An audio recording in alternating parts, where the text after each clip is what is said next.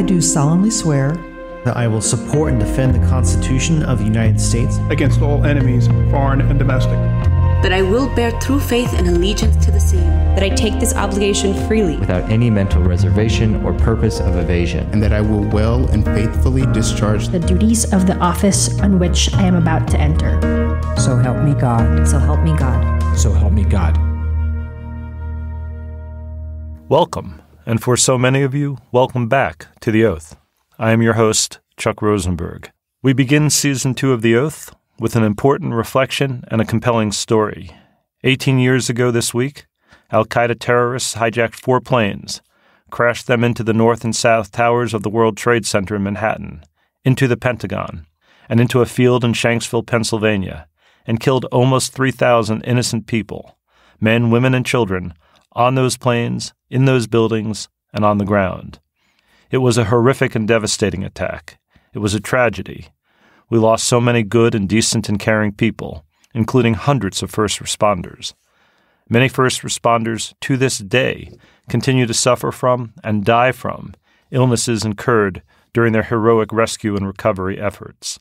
9/11 was an inflection point in American history and changed the way we think about terrorism and our own vulnerabilities as a nation. Our guest this week on The Oath is Rob Spencer. Rob led the team that prosecuted the only al-Qaeda terrorist ever to face justice in a U.S. courtroom for his role in that 9/11 conspiracy. The story of that investigation and the prosecution of that terrorist, Zacarias Moussaoui, is both important and fascinating. Rob Spencer, the former criminal chief in the U.S. Attorney's Office for the Eastern District of Virginia, who long handled national security cases in that district, knows this story as well as anyone. He lived it. Rob Spencer, welcome to The Oath. Thanks, Chuck. Thanks for having me. Happy to be here. Where are you from? I was born and raised in Hanover, New Hampshire. My father was a professor at Dartmouth College. He was a chemistry professor. My mother worked at the hospital there as a cardiac technician. There were 4 kids. I have 3 siblings. You're the second oldest. Correct, yeah. I have 2 younger and 1 older sibling. Karen, I know, your older sister, because we were classmates in college. But your 2 younger siblings took a very different career path than you did. I ended up as a lawyer. Both my younger siblings, my brother still is a musician, and my younger sister was a musician. But my brother, John, has gained some following as sort of a post-punk kind of hard rock musician. The John Spencer Blues Explosion. Was a fairly well-known band, yeah. When did you figure out, Rob, that you wanted to go to law school, and when did you figure out you wanted to be a prosecutor? Well, I always kind of thought I'd go to law school. I liked history and politics, and I liked arguing with people. I always kind of figured I would end up going to law school. I actually worked as a paralegal between college and law school, and that didn't dissuade me from going to law school. And I also always had in the back of my mind that I'd like to work as a prosecutor and work for the government. Why? Particularly being a federal prosecutor is really the best job you can have while still being a lawyer. You're for me, on the right side of things. It's full of human drama. There's a lot of interest in doing it. It moves more quickly than civil litigation, so there's a beginning and an end to a lawsuit. You actually get to be a real lawyer. It's like the lawyers you see on TV. You're standing up trying to convince a jury of your case. It's fun. You get to hang out with FBI agents and people like that for most of the time. You're trying to protect society. After playing hockey and lacrosse at Amherst College, you eventually went to the University of Chicago Law School. That's correct, yep. And what happened after that? I went and came to Washington, D.C., and took a job at a private law firm and worked there for 3 years to pay off a few loans I had from law school and try to get a background in litigation. But I always had in the back of my mind that I would go and work for the Justice Department. How'd you eventually get in? In 1991, the FIREA law was passed, Financial Institution Something Act. It was an act passed in the wake of the savings and loans scandal, and among other things, it provided for the hiring of a number of federal prosecutors to pursue bank fraud claims. And that's what I was hired. I was hired in the criminal fraud section of Maine Justice, and this was after spending a couple of years trying to get into a U.S. Attorney's office somewhere. But I was hired at the criminal fraud section at Maine Justice and started working on bank fraud cases. And they had at that point 2 task forces out of D.C., one in Texas, and one in New England. And I was assigned to the New England Bank Fraud Task Force. Did you like that work? I liked it at bottom when you got to look at the documents and talk to witnesses and realize there were people who were lying and cheating to steal money from mortgage holders and the federal government. But it was slow moving. There was not a lot of work for a lot of new prosecutors. And so in 1992, I got myself assigned as a special assistant U.S. attorney to the Eastern District of Virginia in Alexandria. Which is where we first met. Where we first met, and it was just an eye-opener. It was fast-moving. It was fun. You got to stand up in court at least, 3-4 times a week, if not every single day. And then I spent the next several years trying to get back there permanently and finally got hired back as an assistant U.S. attorney in the summer of 1995. Remember your first trial? My first trial as a special was a guy named Moussaoui. He was a West African immigrant, and he was involved in a scheme to sell false Liberian birth documents because at that point, if you were of Liberian origin, you were eligible for what was called temporary protected status. And so along with a gentleman who ended up pleading guilty who worked in the Liberian embassy, it was a scheme where every immigrant of West African origin who wanted to get into the United States suddenly showed up as Liberian and was granted temporary protected status. So Moussaoui was part of that scheme, and he went to trial and was convicted. What happened to him? I did some time in jail, and then I assume he got deported, but I got no idea. I know in your career, because we worked together for so long, that you had some of the most interesting and important cases in the Eastern District of Virginia, particularly when you started a little bit later in your career working on national security matters, including espionage. I wanted to ask you about a couple of those, if you don't mind. As you know well, the Eastern District of Virginia includes the CIA, the Pentagon, and a number of other national security installations. And so we naturally got a bunch of espionage cases. Including the largest naval base in the world in Norfolk, which is also part of the Eastern District of Virginia. Right. You had a couple of espionage cases that I think are fascinating but not well known. I was wondering if you might tell us a little bit about the Squillicoat matter. So Terry Squillicoat and her husband Kurt Stand and a friend of theirs named James Clark were ideologically motivated spies who were originally recruited while they were in college in Wisconsin by the East German Security Service, the Stasi. When there was an East Germany. And then after the wall fell and there wasn't an East Germany, the U.S. Obtained the Stasi's file of agents in the United States. And on that list was Terry Squillicoat. And so the FBI started watching Terry Squillicoat. And there was no East Germany, but then at one point she took out a post office box in a false name and wrote to the communist leader of South Africa, pledging that she wanted to get back in the espionage game. And the FBI set up a false flag and met her. At the time, she was working in the Pentagon and had recently obtained a secret clearance and showed up to a meeting with someone she thought was a South African intelligence agent and actually was an undercover FBI agent. By false flag, you mean a lawful undercover sting operation? Correct. And what about her husband and Mr. Clark? So Jim Clark had worked for the State Department for many years. Our State Department. And he actually would send information to his East German handler.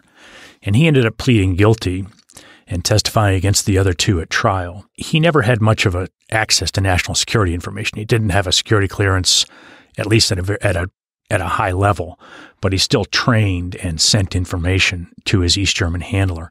Kurt Stand, that was Terry Squillicoat's husband, his role was a recruiter, and he was the one who recruited both his then-girlfriend and his friend Jim Clark. What happened, Rob? Stand and Squillicoat went to trial. It was the first espionage trial in many years. We tried them in 1998 in the Eastern District of Virginia.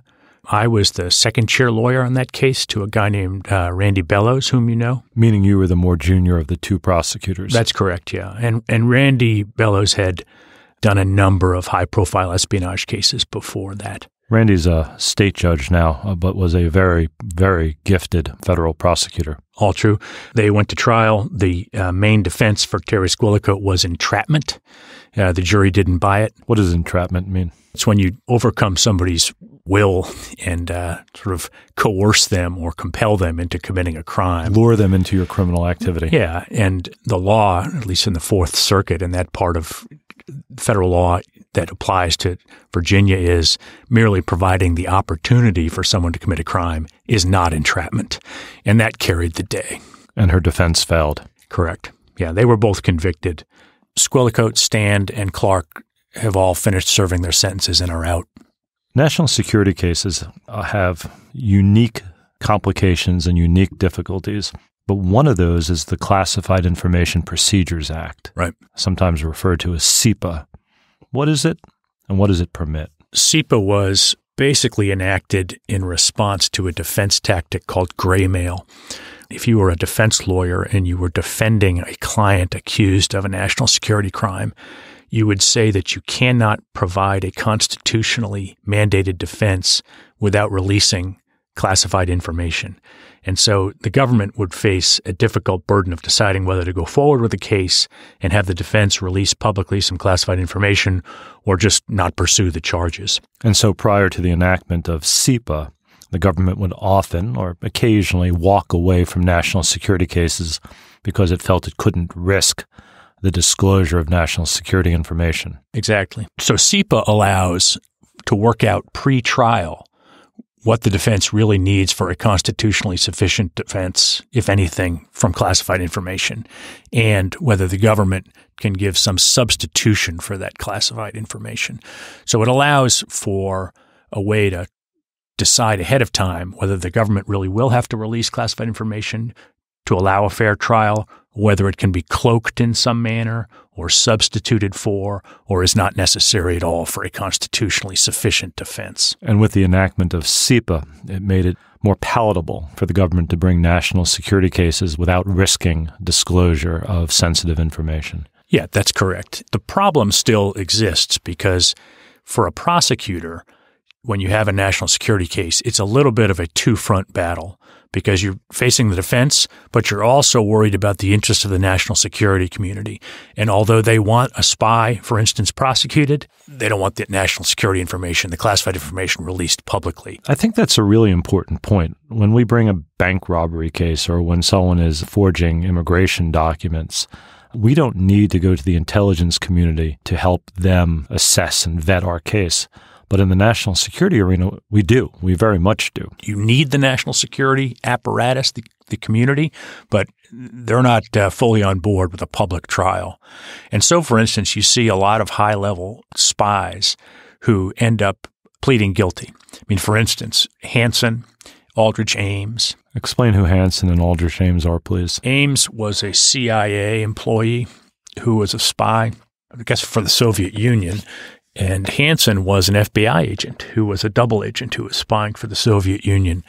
Both of them caused directly deaths of operatives, and both were initially charged with death penalty offenses, but pled to life sentences in exchange for having the death penalty dropped. And part of the reason that the U.S. government is interested in doing that is because you wouldn't have to have a public trial where you give away sources and methods of intelligence. And that's the trade-off you're referring to. Exactly.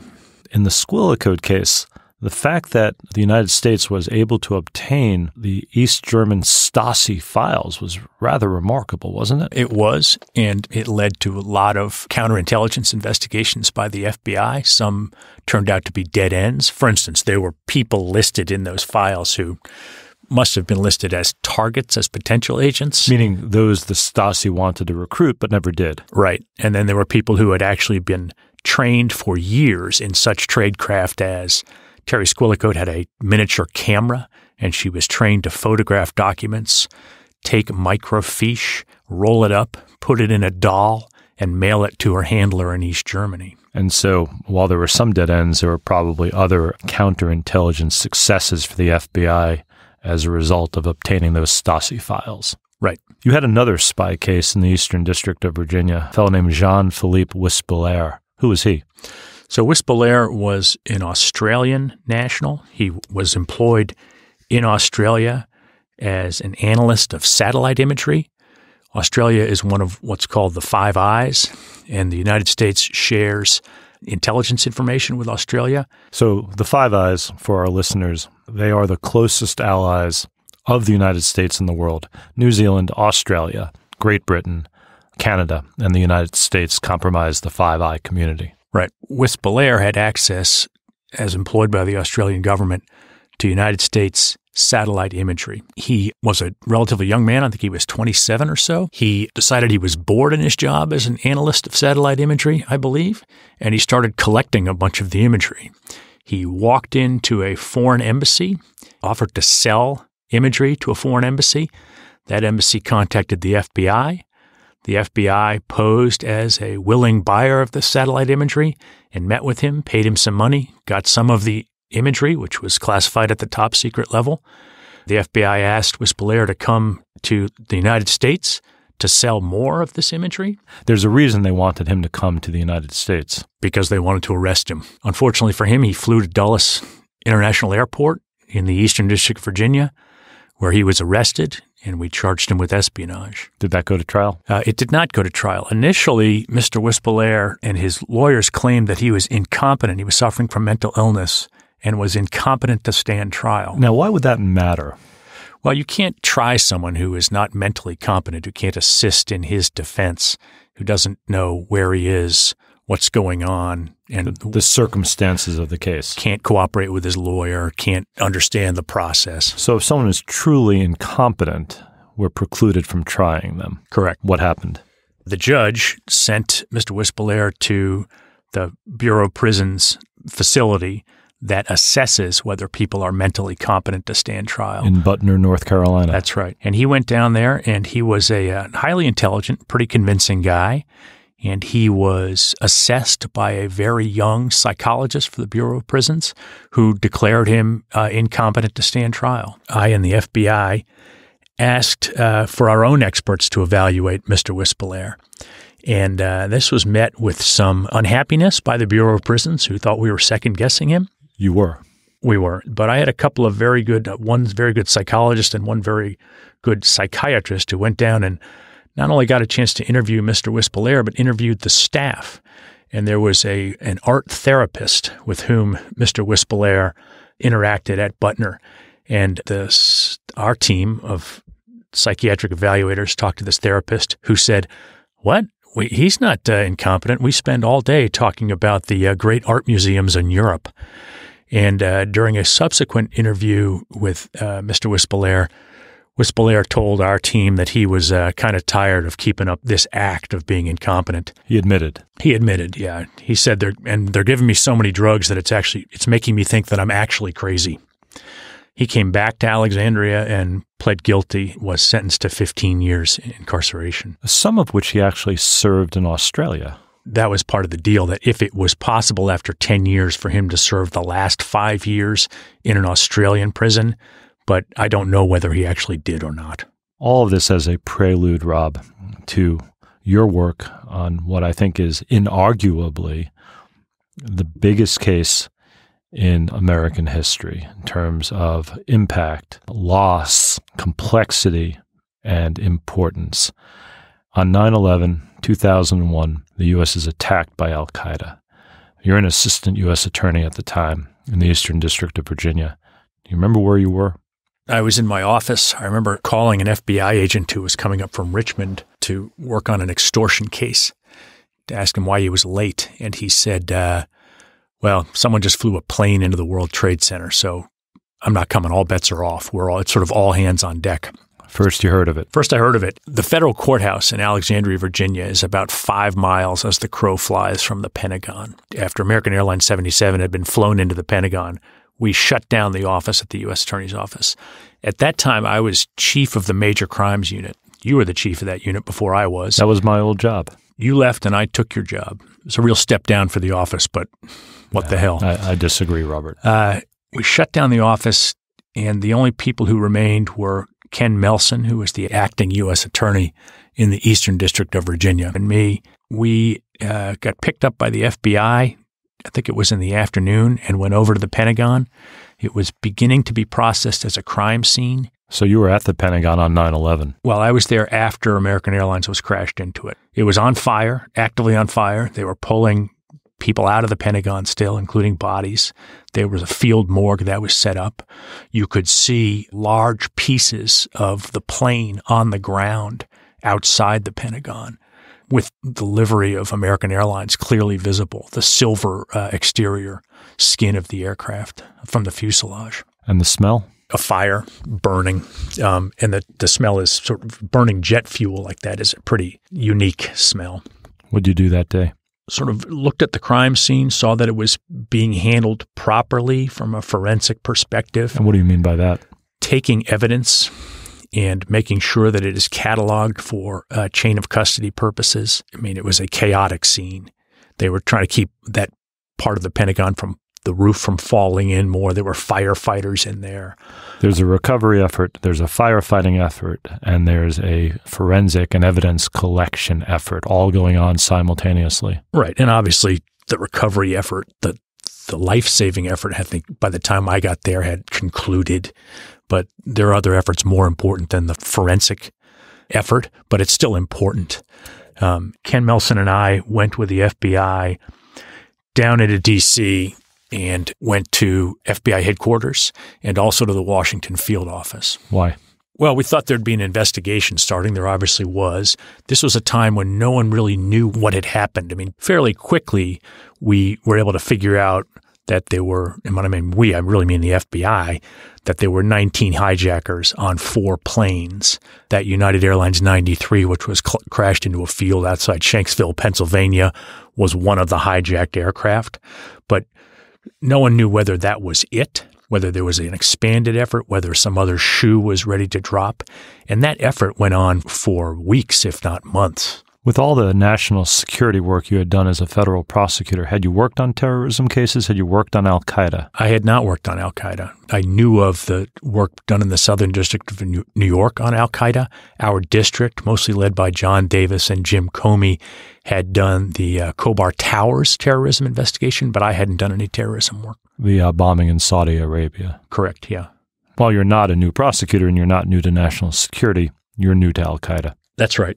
In the succeeding days after 9/11, I think every agent in the FBI was put on finding out what had happened, how it had happened, how we missed it as a national security apparatus from the United States, and whether there was something else, whether there were follow-on attacks coming.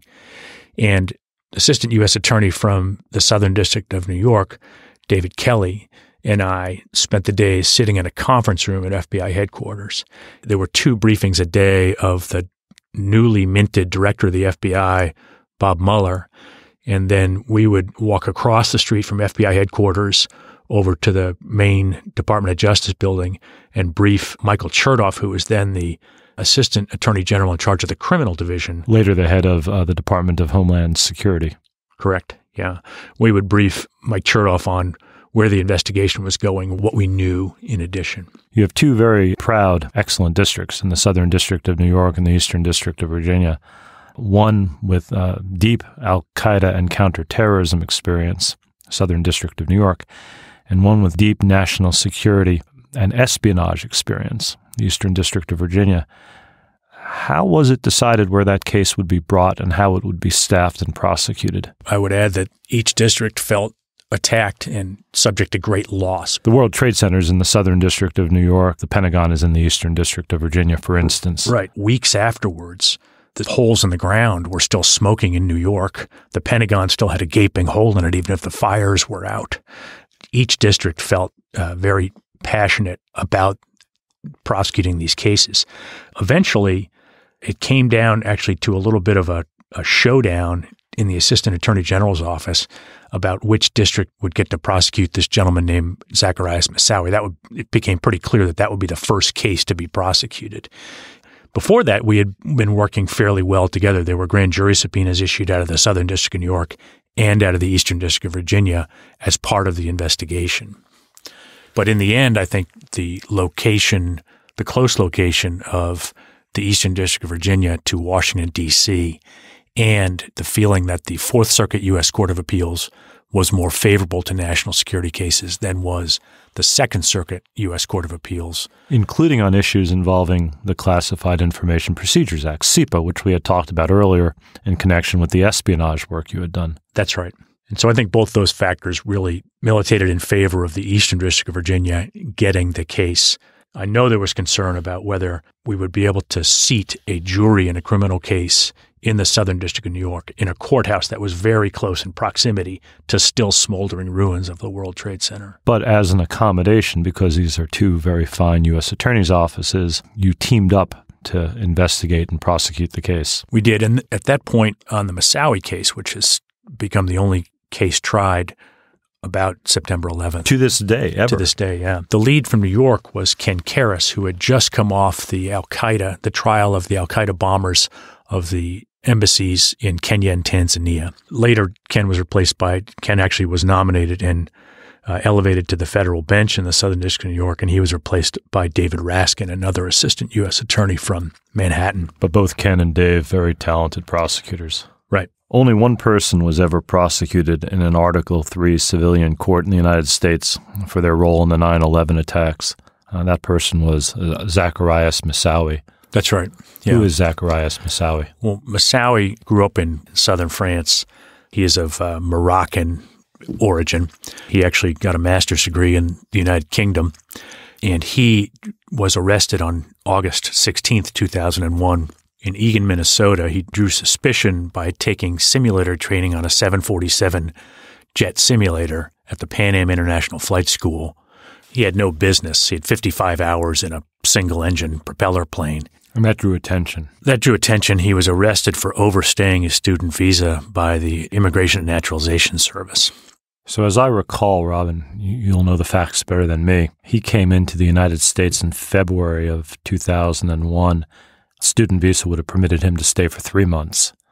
So by August, he was out of status. Is that fair? That's right. And he originally went to Norman, Oklahoma, where he tried to get his private pilot's license at a place called the Airman Flight School in Norman, Oklahoma. Did he draw attention there? Not really. I mean, I think people regarded him as sort of a quirky personality, and that was true until 2006 when he was sentenced. He did not draw attention of law enforcement. Now, you had mentioned earlier that there were 19 hijackers on 4 planes, and so the math would suggest that he was the 20th hijacker, but in fact, he was not. Yeah, he was called the 20th hijacker by the media, and in fact, he actually adopted that occasionally to sort of poke fun at the United States, but he wasn't. Our theory was that he was a backup pilot for the 4th aircraft when the putative pilot of that aircraft, Ziad Jarrah— And when you say pilot, you mean the hijacker pilot? That's right. The person who would, once the terrorists took over the plane, would actually fly the plane. So on every plane, there was one person who had some flight training and other people who were trained in, we called them the muscle, but they would take over the aircraft. Once that plane was taken over, the muscle hijackers would keep the passengers subdued or away from the cockpit, and the pilot would destroy the aircraft and kill everybody on board. And many people on the ground, too. Of course. In the building.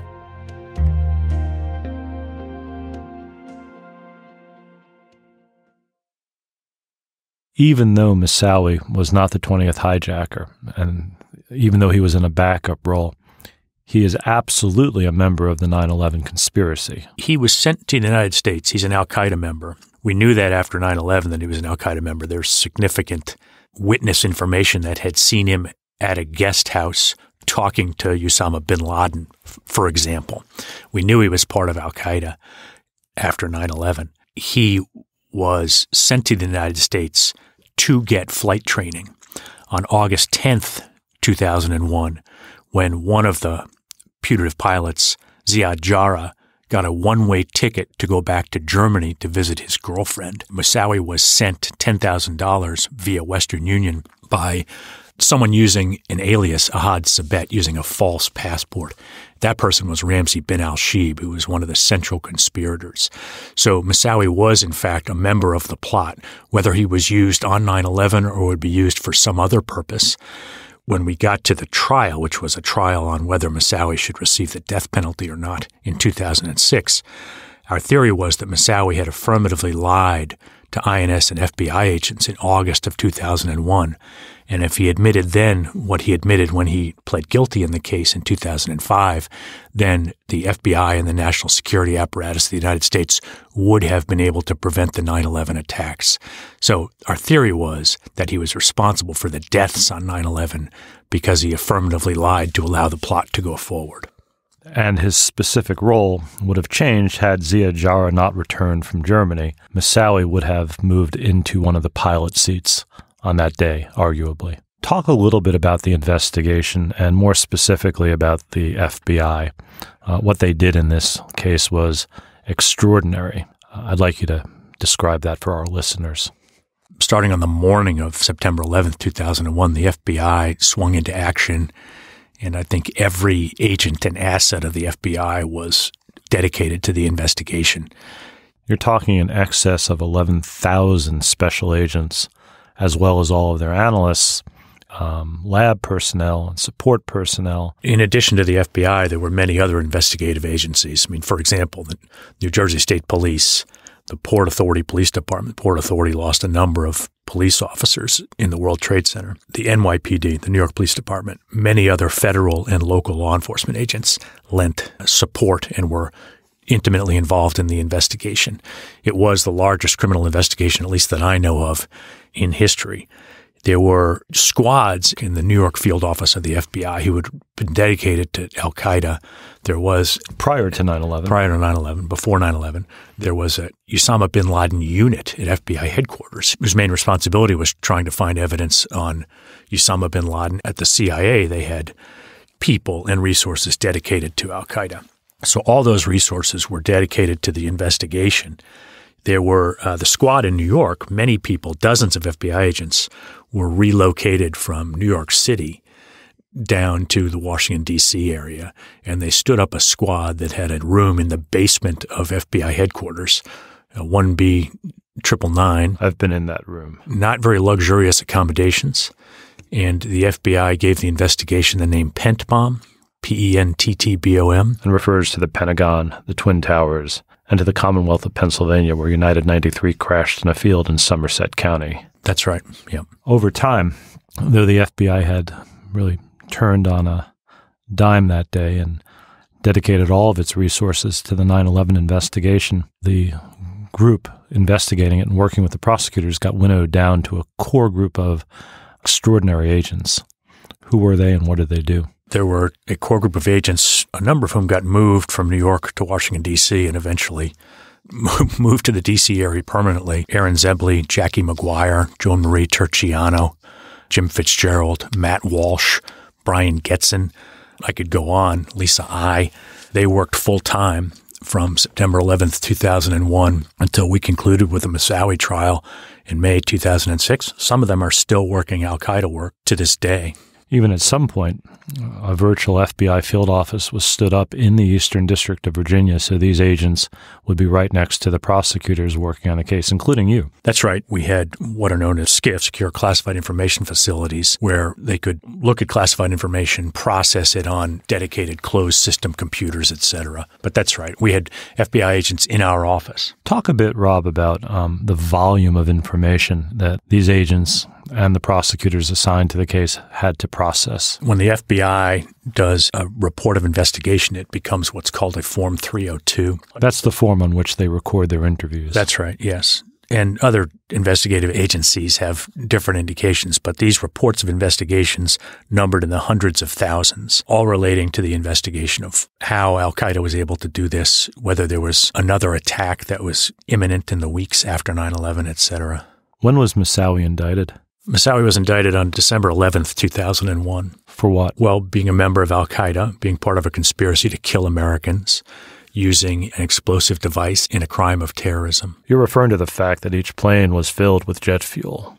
As a matter of law, that's an explosive device. Right. Were you seeking the death penalty? Yes, we did seek the death penalty, and that became a matter of some controversy. I mean, typically when you have a murder case and one of the conspirators is in prison at the time of the murder, you would think that that person may not be eligible, didn't pull the trigger, may not be eligible for the death penalty.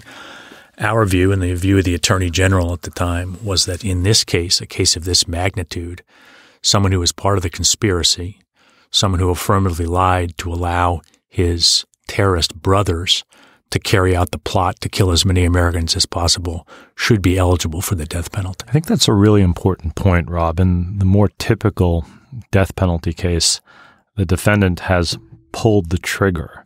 In this case, the act that led to the death of others was the fact that Moussaoui had lied. Not only is that a difficult proof, I think it's unique. I can't think of another death penalty case where the act was predicated on a lie. I think that's right. It was an affirmative lie that permitted the 19 others to go forward and kill nearly 3,000 Americans. So how did you prove that had Moussaoui told the truth in August when arrested by immigration officials, had he told the truth, you would have prevented the attack? In April of 2005, Moussaoui pled guilty to the entire indictment, and we had him sign a relatively simple statement of facts. There were several basic points that he admitted to in that.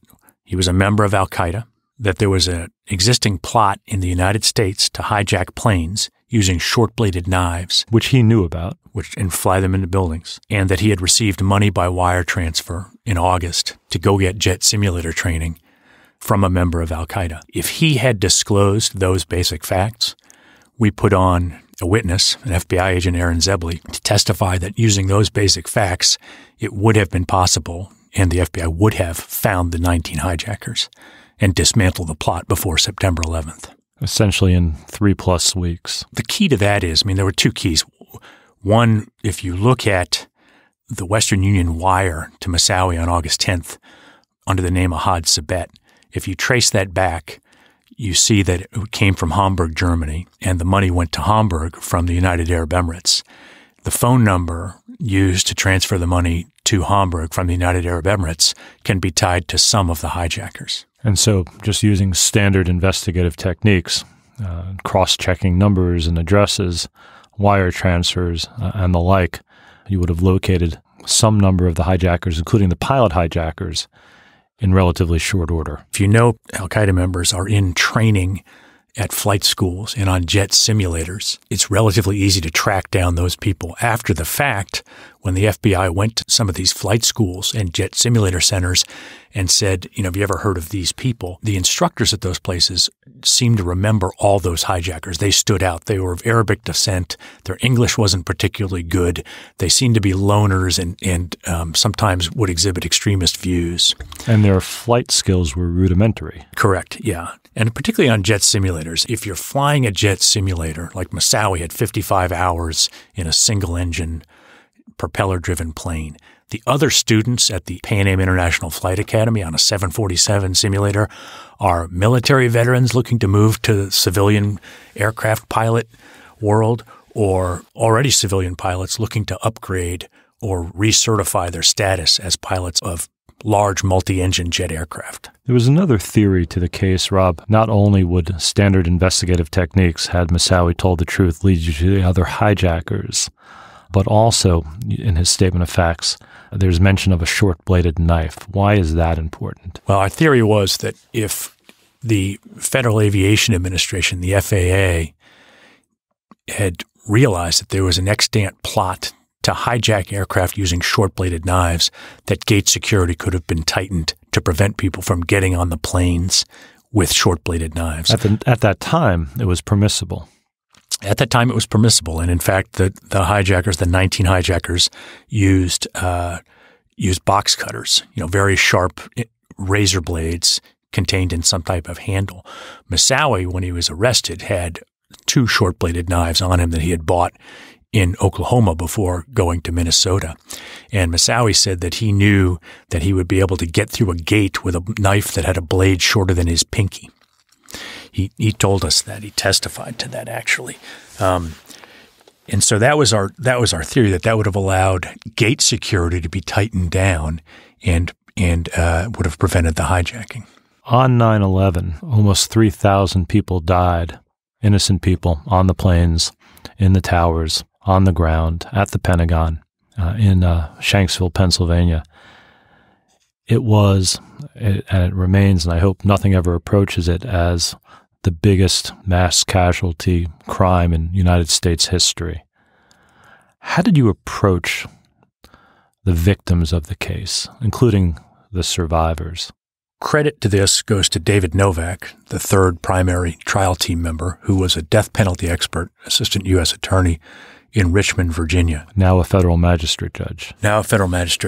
And Dave used to cajole us all the time that we needed to treat this as a regular murder case, except with nearly 3,000 victims. What does he mean by that? To go and find the victim impact evidence, to find out the effect of the murders on the families, on the loved ones, on the community. And so we set up a system where we offered to interview the families of every victim, not only the families of those killed, but any surviving victims who wanted to talk to us. People who were injured but who didn't die. Right. And so we set up teams that were comprised of an agent or a police officer, a victim witness specialist, and a prosecutor. And any family or surviving victim who wanted to come in and talk to us could come in and talk to us. And we held these sessions in New York, in Virginia, in New Jersey, and I think in Boston. Did you participate in that? I did. I did not go to New York. I participated in the ones around the D.C. area.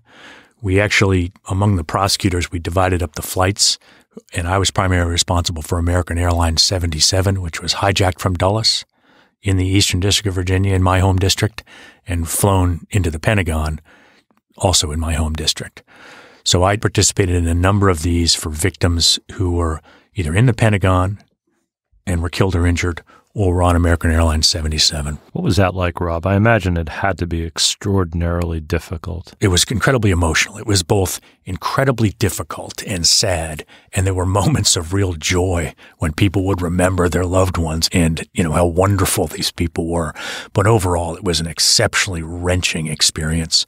You would have these sort of hardcore New York detectives weeping along with the family.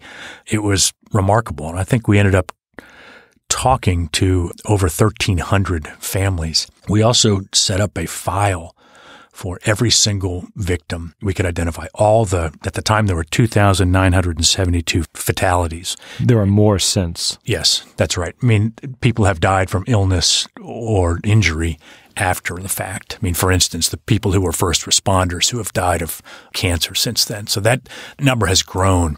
But at the time of the trial, that was the number. And also people who were injured. And I credit Karen Spinks, who is the victim witness coordinator in Alexandria, Virginia. I'm glad you mentioned Karen. Tell us about her. She was a longtime victim witness coordinator in the U.S. Attorney's Office in Alexandria, Virginia. And she was fantastic, an exceptionally empathetic person, could arrange anyone getting to trial, was great with the victims, was great comforting witnesses and victims. And I think it was Karen's idea to set up a file for each victim. And families would send us clippings, letters, remembrances of their loved ones, photographs. We put in media articles about particular people, obituaries. And after we were done with the whole trial, the Smithsonian asked us for that information, and we passed it on. I remember walking around the first floor of the U.S. Attorney's Office in Alexandria. It's a 5-story building, and the walls were lined with drawings and photographs. There were boxes everywhere, letters from people about those they had lost. It was breathtaking. Yeah, it really was. It was a really sad but remarkable experience. Did you ever cry during those interviews? Yes, of course. Well, I sat in court every day for the sentencing phase and cried every day. There were moments in the sentencing phase, particularly when the victim witness testimony was on, where there was not a dry eye in the house.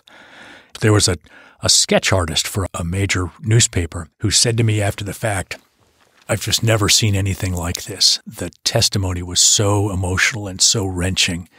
And he said, "I've always been opposed to the death penalty, but if there was ever somebody who deserved it, it was this guy." One of the reasons you reached out to 1,300 victims was so that you could find some number who could testify at the sentencing phase of the Moussaoui trial, who could tell the story of grief and loss so the jury would understand the victim impact of the case. And we selected about 50 stories of victim impact, tried to represent those killed, surviving family members, New York, Shanksville, Pennsylvania, the Pentagon, American Airlines 77, every one of the 4 flights. As well as more than 300 New York City firefighters, dozens of NYPD and Port Authority police officers, civilians on the ground. It's almost an immeasurable loss. Those above the fire in the World Trade Towers, those in the Pentagon, that's right. We tried to make it representative, and we tried to make the 50 victim impact stories compelling. At trial, during that phase of the sentencing, we were permitted to put on about 25 of these stories. We were limited by the judge, Judge Brinkema, but I think that was sufficient. What's the purpose of an opening statement, Rob? Is to let the jury know what you will prove during trial. And in this instance, it was to recall the incredible horror and pain of that day and to emphasize Moussaoui's role in it. Rob, you gave the opening statement in the Moussaoui trial at the penalty phase. I thought it was one of the most compelling, moving opening statements I have ever heard in federal court out of the mouth of any prosecutor. Would you read the first part of that for us today? Of course, Chuck. September 11th, 2001 dawned clear, crisp, and blue in the Northeast United States. In Lower Manhattan, in the Twin Towers of the World Trade Center, workers sat down at their desks, tending to email and phone messages from the previous days. In the Pentagon, in Arlington, Virginia, military and civilian personnel sat in briefings, were focused on their paperwork.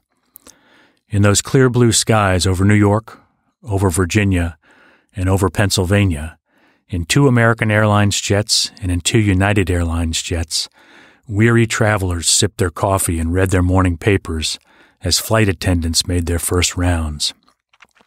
And in fire and police stations all over New York City, the bravest among us reported for work. It started as an utterly normal day, but a day that started so normally and with such promise soon became a day of abject horror. By morning's end, 2,972 people were slaughtered in cold blood. And that clear, blue sky became clouded with dark smoke that rose from the trade towers of New York, from the Pentagon in Virginia, and from a field in rural Pennsylvania. And within a few hours out of that clear blue sky came terror, pain, misery, and death. And those 2,972 never again saw their loved ones, never again gave their kids a goodnight kiss. That day, September 11th, 2001, became a defining moment not just for 2,972 families, but for a generation. Killers were among us that day, and for more than just that day. Those killers had lived among us for months, planned for years to cut our throats, hijack our planes, and crash them into buildings to burn us alive. On that day, September 11th, 2001, a group of cold-blooded killers from distant lands capped their plan, their conspiracy, to kill as many innocent Americans as possible. Those killers, part of the terrorist group Al-Qaeda, came up with their plan, trained for it, practiced it, worked on it, kept it secret, and then carried it out, hijacking 4 commercial planes on September 11th and crashing them on purpose to kill as many Americans as they could. One of the people in that plan, one of the conspirators, is among us still, right here in this courtroom today. That man is the defendant, Zacarias Moussaoui. Rob, you said on one hand that Moussaoui pled guilty in 2005, right. But on the other hand, there was a sentencing phase in court. Explain the nature of a bifurcated death penalty proceeding, if you would. So under the federal death penalty rules, a death penalty, once guilt has been established, a death penalty trial, which is what we had here, is broken into 2 phases. One is whether the defendant is eligible for the death penalty by causing death, and the second is whether that defendant ought to be given the death penalty. So talk about that first phase, whether the defendant, whether Moussaoui was eligible for the death penalty. So the question there really was what we had talked about earlier, whether he caused deaths. The jury found that he had, and we should proceed to the second phase, which was whether he ought to receive a sentence of death. And that's where the victim impact testimony becomes so important. That's right, during the second phase of the bifurcated sentencing trial. Did Moussaoui fight it? He fought it.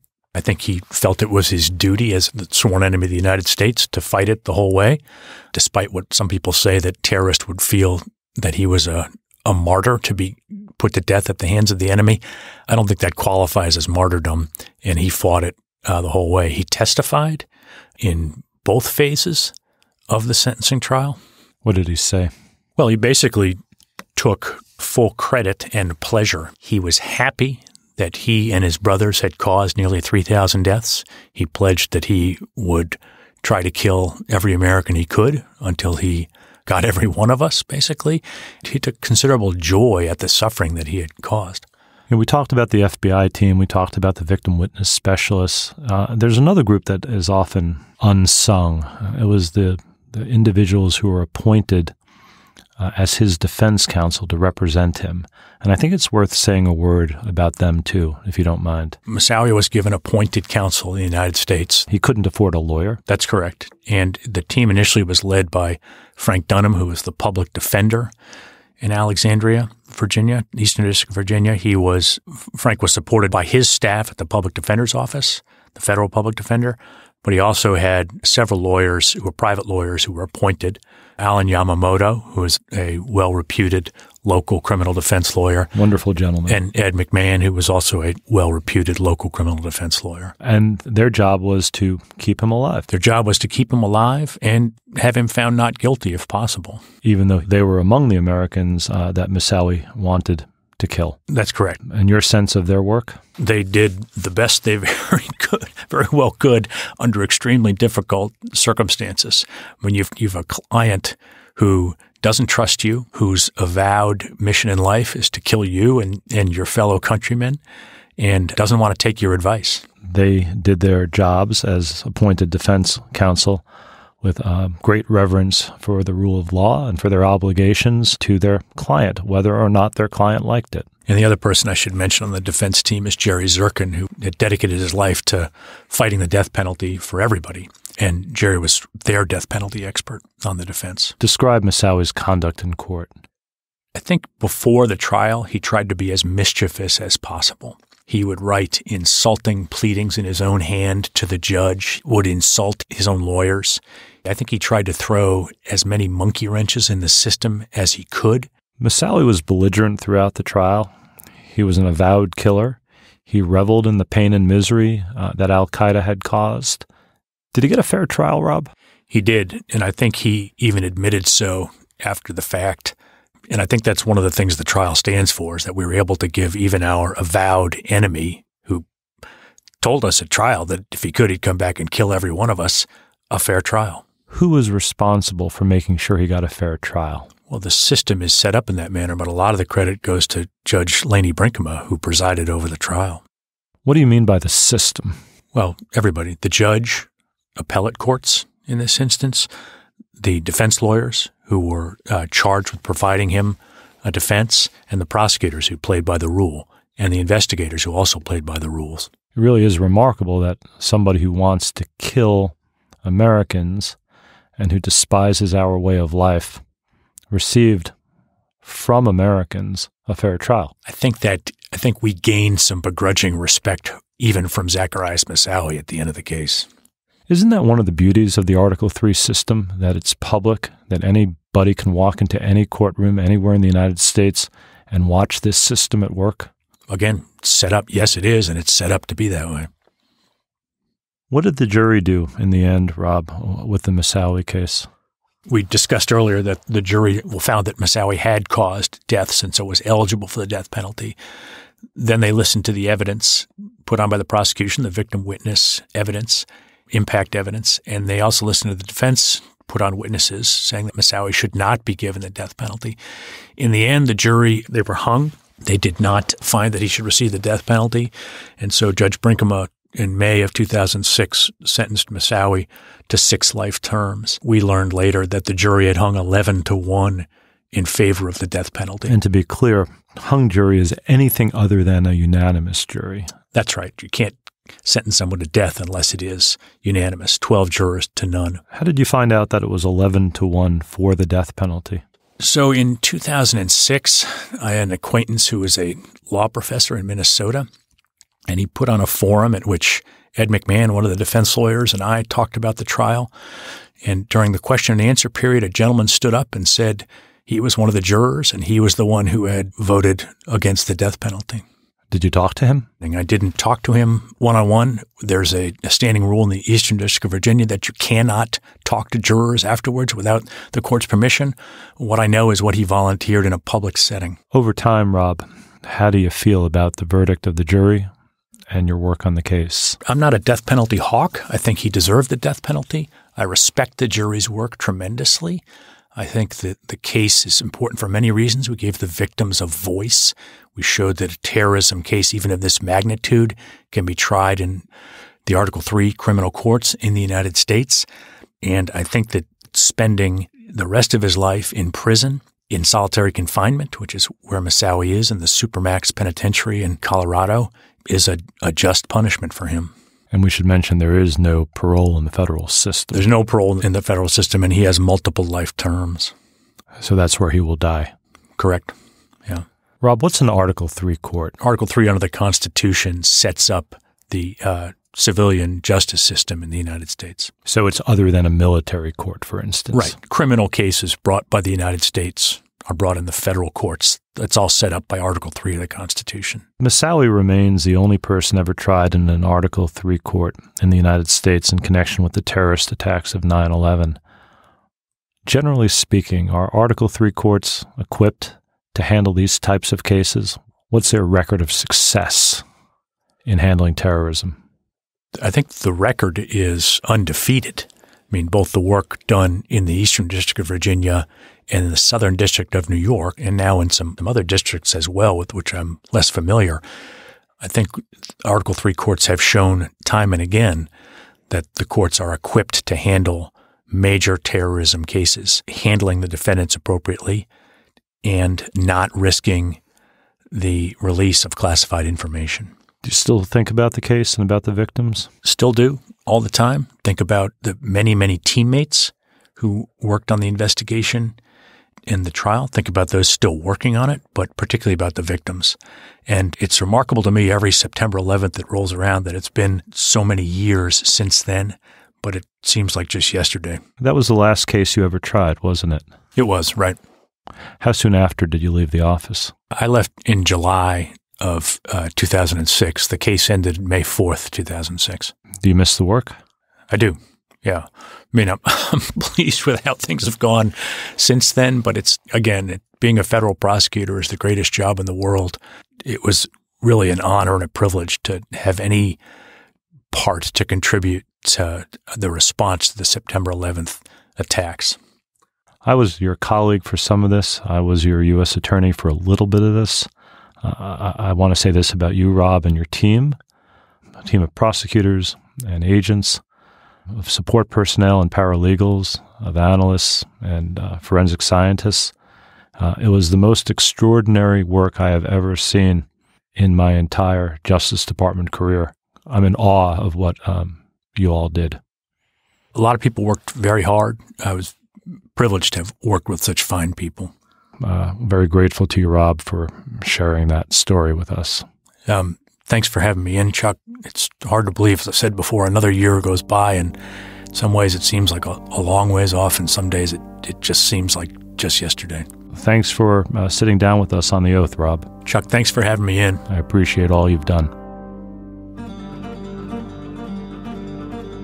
Thank you for listening to my interview with Rob Spencer, the lead prosecutor in the 9/11 case. The 9/11 attacks were a tragedy, but also an inflection point in U.S. history. Particularly this week, it is vital that we remember that September day, 18 years ago. It is equally important that we remember the 3,000 people we lost and continue to lose as a result of those attacks. Roughly 1/4 of the current U.S. population has been born since that horrific day. It is important for all generations to listen, learn, and reflect.